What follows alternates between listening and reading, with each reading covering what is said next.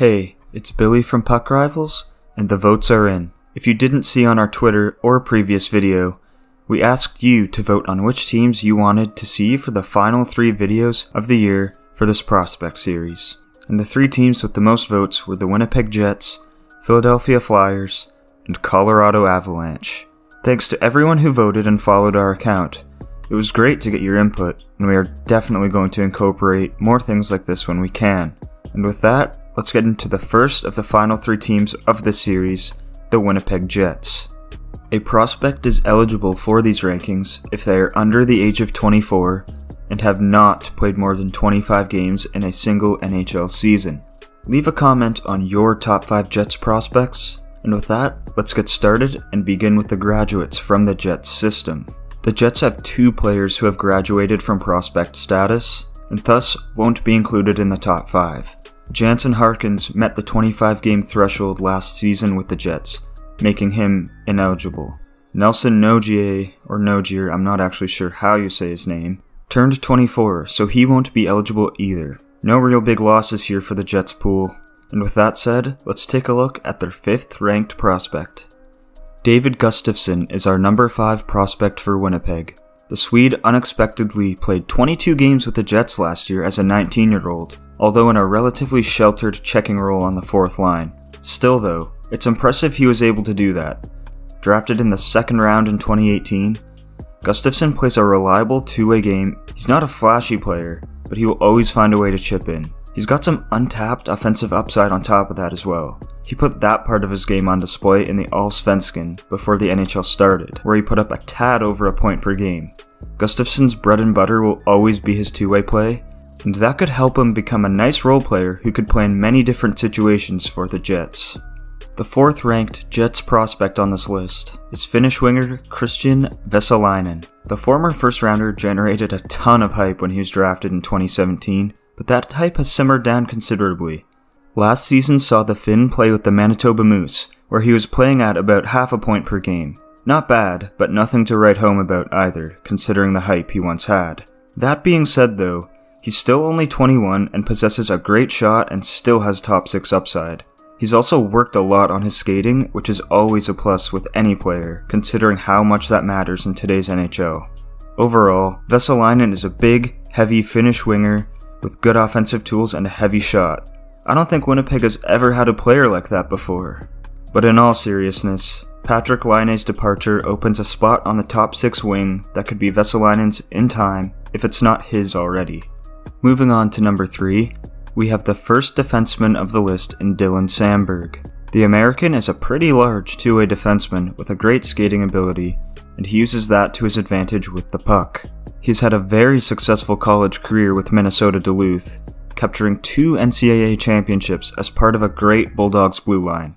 After Mikey Anderson departed the team last year, it allowed Samberg to play a bigger role for the team, and it showed with a much better offensive season for the defenseman. Not sure how much his offense will translate to the NHL, but that's not the main part of his game anyways. He signed his entry-level deal for this season, and as of this moment has yet to make his NHL debut. But given the craziness that is this season, it should come eventually, and probably more on top of that.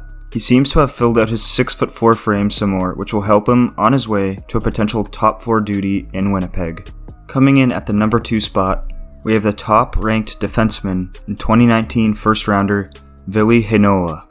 The Finn is a puck-moving defenseman with average size and a good skating ability, but his biggest strength is his hockey IQ. Defending in his own end might not be his bread and butter, but he always makes small, smart plays and is poised when put under pressure. Despite being a defenseman drafted in the later half of the first round, Heinola was able to earn himself a cup of coffee with the Jets last season, playing 8 games and producing 5 points as an 18-year-old. He's been a mainstay on the Finnish blue line at the World Juniors the last 3 years as well, earning a gold and a bronze medal for his country. Heinola has 1 game so far under his belt with the big club this season, and is bound to get more as the season goes on. He projects to be a smart puck mover for the Jets for a long time.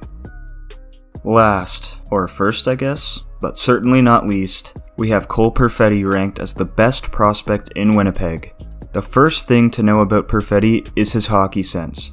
It's simply elite. He uses that elite hockey sense combined with his creativity, vision, puck skills, and release to generate a ton of offense. He has everything you would want in a top-line offensive forward, and lucky for Winnipeg, he fell right into their lap.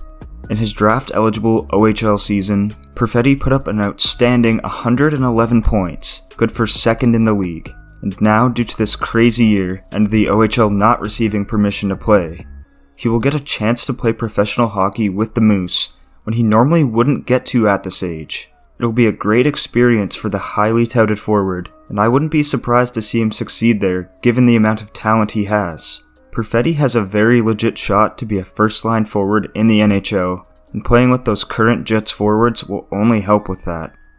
Now of course, keeping the list at just 5 prospects is going to leave out some guys that are still worth mentioning. So, we have our honorable mentions who just missed the cut. The towering D-man Logan Stanley, goalie Mikhail Burden, who is putting up some decent numbers in Russia, and D-man Declan Chisholm, whose stock continues to rise.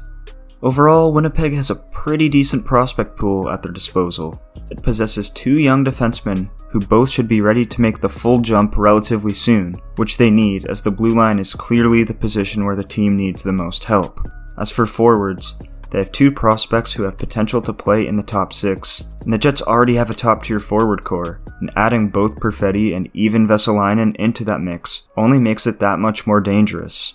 Despite being a pretty competitive team over the last few years, Winnipeg has continued to stock the cupboards with prospects who can make impacts at the NHL level.